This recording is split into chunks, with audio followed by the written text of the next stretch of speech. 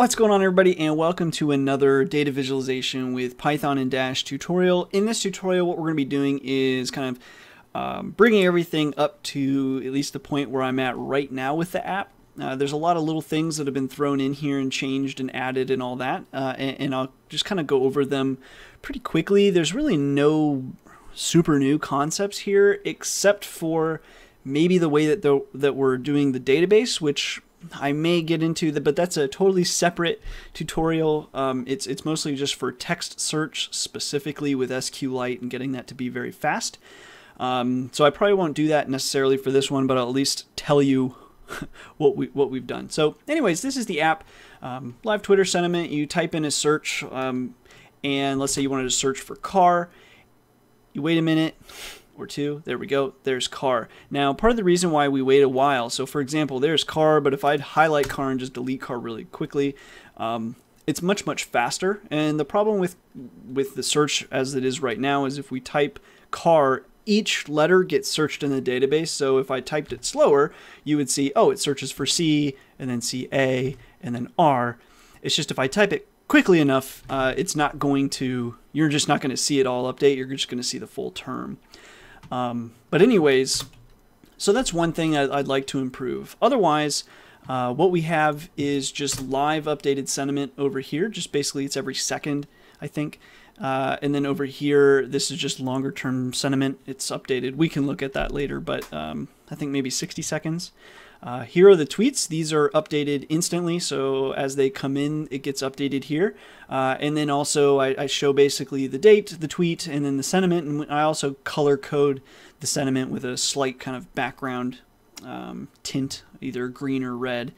And then we also track positive and negative sentiment. Take note, a lot of sentiment is neutral. I thought about showing both, and then I realized you can click on these and like make it appear or disappear. It's kind of annoying though, because each time the graph loads, it goes back to wherever the original state was, and I felt like this was a little more useful than also showing the neutral. But all the code is open sourced, which I have the repo right here. It's just syntax/social sentiment, so github.com/syntax/social sentiment. I will put a link in the description though, so if you need it, you can head there rather than typing that in, because that would be so horrible. Everything is pretty much explained here, so I guess I don't really think there's anything else I really want to go over. Oh, well, I guess we have like related terms and stuff like that, but that's also, so like depending on what you search into here, like if we search car, we can see the related terms to car, and that's just any, basically, it's any nouns that are contained in tweets with car, and then we count, and then the top ones get shown. So especially for a lot of things, like for example with car, career gets chosen. Well, car is it's a subword inside of career, and so that's probably what's going on. Same thing with car. Whereas if we do maybe nothing, we get maybe a little more useful information. And then if we were to search maybe Trump, hopefully we'd get some more related terms to Trump than just the fact that, because Trump's probably not a subword to so many things. So Sessions, obviously, Donald Trump, president. Not sure what Connor would be in reference to. Rex Tillerson just stepped down. Russia, because of course the GOP. Not sure about new and wood, and I'm not sure Kudlow. Anyway. And then obviously just recent trending, messy, that's just really recent. I actually just truncated the database. Stephen Hawking unfortunately passed today, so that's trending. And yeah, the other things. So let's run through the code at this point. So what we have here is the contents in here. Basically the main application is this dash mess. If you wanted to run it locally, you can use the dev server, just so you could run it on, on localhost port 8050. The Twitter stream, this is what you're going to use to actually stream tweets from Twitter. You've got the config, which right now is just stop words, so it has to do with these related terms for the most part. So there's a lot of words that they're just totally useless. So we actually want to just ignore them if they did happen to come up. So that's all that's in the config, but we'll look at it in a moment. And you got cache. This is just for caching, especially on the web app itself, just to hopefully get things to run quicker, so we're not just performing the same searches and stuff. And then the db truncate.py. This is just so how we can just truncate an infinitely growing database. So I just cleared it. I actually made a mistake when I was building the truncate script, and I was either going to have to leave probably 10 million records that I'd never be able to delete, or just start over fresh. I chose to start over fresh, but hopefully now the truncate script works. So anyway, we lost, I think we had like 35 million records or something, and I didn't want to leave a bunch of records I could never get rid of, so I just started over. But it should be about 3.5 million records a day. If you're faster processing, you should be able to get more than 4. And if you're slower at processing, you might get less. But that's a lot of records every day, and that database grows very quick. It's just a simple SQLite database. But we're actually using FTS with the SQLite, which is great for text search, but more on that in a moment. So I think probably the first thing we'll open up here is just -mess.py to kind of run through the code here. I'm trying to think if there's anything super major. So a lot of stuff here, it's just really pretty badly organized. So if anybody wants to contribute, that's probably one really easy way to do it, is just to pep8 this code. It's just all over the place. But as you can see, we've got basically the layout of the application. I'm using the row divs basically from Materialize CSS. So that's kind of how we're maintaining the interactability, I guess, of the application. So like, for example, if I squish this up, everything's kind of interactive, and eventually it'll pop down, and then we just have one graph and one thing per, and the table's actually interactive as well. So using Materialize CSS, we're able to actually have that interactability, I guess. And then I'm also importing Google Analytics. Yeah. So other than that, let's see. Let's go back up. Okay, so that's basically how the layout's happening. I don't really think that should be too complex. It's just by giving it proper class names, especially on like the row, and then each element class name. This is just how big that class is and stuff like that. So if you want to learn more about that, just go to Materialize CSS. I'm trying to think if there's anything like, so probably, the line graphs you should have already seen, and I'm pretty confident. I can't remember. It's been a while since I filmed the last tutorial. I think we covered the sentiment cert, or the volume part 2. The only graph that probably we haven't covered is a pie chart, but again, all these things are just plotly graphs. So with the pie, I honestly can't remember if it's a donut in, nope, it's a pie. Yeah, it's called pie. But again, to figure out, for me, the way that I did that, I just went to the Plotly documentation, looked for a pie chart, what was required, how to make it, and like, that's it. And then, as usual, the return is just the data and the layout. So any graph you can find in the documentation, I mean, that's all you really have to do.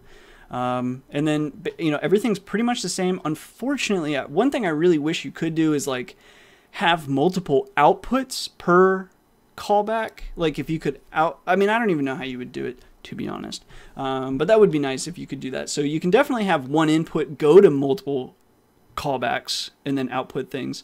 But especially like one thing that we were having trouble with was the doing some various calculations. So for example, we're using this caching system so that we only pull, like for example, I'm trying to look for one that updates our cache. It's at least one of the SQL queries that's like the 10,000 pull, for example. It's not going to be that one. I could just do a search, I suppose, for cache. Cache.get, I don't want to do that. Here's a cache.set here at least. Yeah, so like, for example, in the historical graph, we need to at some point have made this query, right?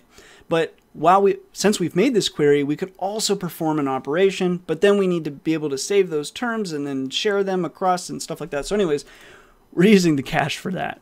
The other thing, while we're here, while I'm looking at a query, just note that the select statements are a little different, right? We're using the FTS from SQLite, and at least to my knowledge, the main purpose of FTS would only be for text search. So you're probably not going to get any gains with it using for other means. But if you're looking, like if you're doing like what we were doing, where you're looking for a word inside of one of the columns, and you're using that whole like thing, then you will probably be able to see significant gains, like huge gains, by using FTS. Fast text search. Actually, I'm not even sure if that's what it stands for, but that's probably what it stands for. Anyway, sorry if that's not what it stands for. Anyway, so that is a little different, but as long as you keep the database kind of small, like it probably won't get too absurd. But even after like the end of a full day, these queries can take a considerable amount of time. So that the FTS stuff helps a ton, and thanks to Daniel Cucchiella, who's the one that basically wrote all that stuff. Trying to think if there's really anything else. I mean, the rest of this stuff is pretty simple logic and stuff that you've really already seen. Everything boils down to these callbacks. You take some input, you spit it out to output and all that. One thing like I would really like to be able to do is in these, like the recent trending and the related sentiment, so these words right here, I'd really like to make them clickable. And the issue I had was, obviously, to make them clickable, you would just give them some sort of ID and then have like an on-click event.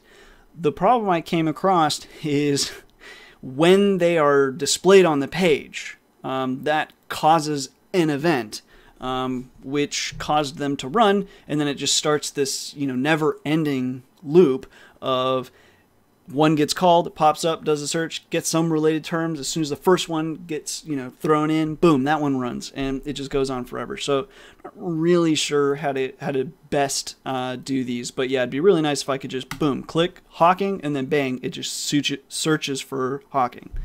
So, anyways, that's probably the biggest thing I'd like to fix, other than just the way this looks. I wish it was a little better looking, but I'm not good at styling.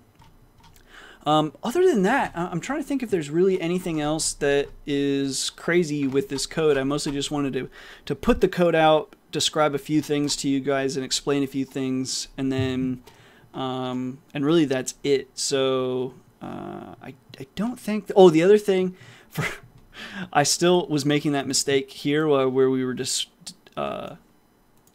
defining external JS, but then I was iterating over external CSS, which was kind of weird. So that's been going on for a while. I never fixed that. So make sure you're not making that mistake still. Other than that, let me scroll down here and see. Okay, so Twitter stream. So yeah, if you want to clone this, all you really need to do is obviously make sure you install the requirements, fill in your information to the twitterstream.py. Go to apps.twitter if you need to. If you want to deploy it, use this. Otherwise, just run the dev server instead. And then this should be probably run from time to time. I think that's really it. I don't really know that I need to cover anything else. But if you have like questions or whatever on the application itself, feel free to ask in the comments below. You can also join our Discord. I'll have a link in the description for the Discord. If you want, you can also file an issue. Like someone said social sentiment wasn't working, but I guess he hasn't responded yet. But I wasn't able to replicate that issue. I've never seen that error when I tried to load this, so I'm not really sure.